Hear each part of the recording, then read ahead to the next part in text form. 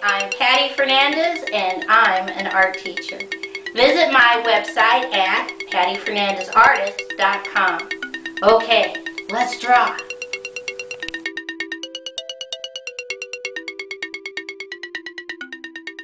Today's project is how to draw Chumash Indian cave art. So the first thing I'm going to do is come right here in the center and put a dot. And from that dot, I'm going to draw a slightly curved line down on the left, come back to the dot, slightly curved line down on the right. Come back to the left, and we're just going to try and do a slightly diagonal line up and connect.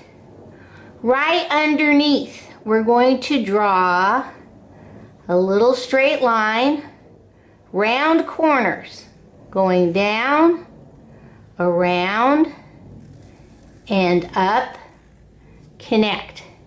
Now we come right here on the upper right corner and we're going to draw a curved line. Then we're going to come on the bottom and bring it up, curved line, and then we're going to go 1, curved line in, out, 2, 3, up, curved line out, 1 more curved line, bring it all the way down and connect. Now on the left side we're going to do a little curved line, then we're going to bring slightly curved line up, curved line out, curved line in, out, in, out, in, out, in, out, in, bring it down and connect. Now it doesn't really matter how your upper parts look as long as we have it kind of in the same configuration. Now I come down to the lower right, draw that little curved line, bring it up, do your curved line out, in, out, in, out, in, out, in, out, in, bring it down, up, connect, and let's do one more on the bottom left, little curved line out, little curved line out, in, out, in, out, in, out, in, out, in, and bring it down. Okay? Now we come down here on this section on the left, and I'm going to start, let's say, right about there and put a dot. And then I draw a straight line up, curved line over, straight line down. Right where I stop, straight line out, curved line over, straight line down. We're going to work our way around in a circle. And again, it doesn't really matter how they look. They don't have to be symmetrical because this is all hand drawn. Straight line, curved line, straight line out, curved line, straight line in, straight line down, curved line, straight line up, straight line out, curved line, straight line in, one more if you can fit it, straight line out, curved line, straight line in, connect. Now I'm going to add one more line every once in a while. Straight line up, curved line over, leave it. Now on this side I'm going to do curved line, straight line down. The next one I'll do straight line, curved line, and we're kind of outlining it but not really. Let's do curved line, straight line up, curved line, straight line up,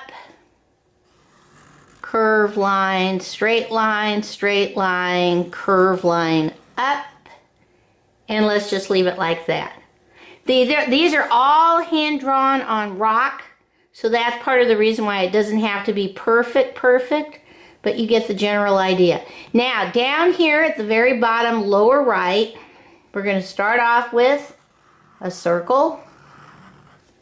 Inside the circle, baby circle. Then we go straight line on top, straight line on the bottom. straight line to the right, straight line to the left. Now we're going to draw another circle around that circle, connect, and on top of this we're going to draw baby triangles all the way around. Keep going, keep going, keep going. Now the interesting thing about the Chumash rock art is a lot of it was found in caves. So what I want you to do is anywhere at the top put a dot, and we're just going to draw a line that kind of frames all of what you just drew.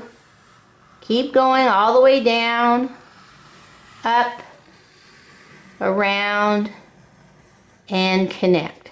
Because we're going to draw this as though it's the interior of the cave. Okay, I think that's it. Let's see how we're going to color this in. Okay, what's interesting about the Chumash Indians is that they would use whatever rocks they had for their color. So some of the colors they had were yellow, so I'm going to do this star-like pattern right here. Yellow. And they outlined it with white. So the section that we did kind of like this and like this, I'm going to leave that alone. You'll understand when we do the background. Then I'm using orange red for this figure. Now, you can tell me what it is. I don't know. Is it a lizard? Is it a human? I don't know. But I'm going to color it red-orange because you could also find red-orange color in the rock ores they would use to paint with. Okay, so we'll do this. And this was all the shaman, the medicine man, who would do all of this. Then I come down to my lower right, and I'm going to do this section red. Whoops, this section. Sorry, no mistakes in art. That should be white. And the little baby triangles should all be red, all the way around.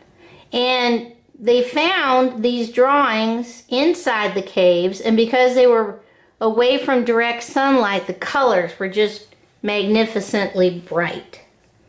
Now, because it was in a cave, I take a brown and I totally go around with brown with my color. It's going to take you some time, so just do it nicely. And then what I would do if I were you, and I'm not, but if I were you, once I got this all colored in pretty nicely, I would get my scissors and I would cut this out so it looks like a piece of cave or rock that you found. Okay, let's see what this looks like all colored in. Okay, here's my Chumash Indian cave art or rock art, and these are now considered national treasures. Okay, bye-bye.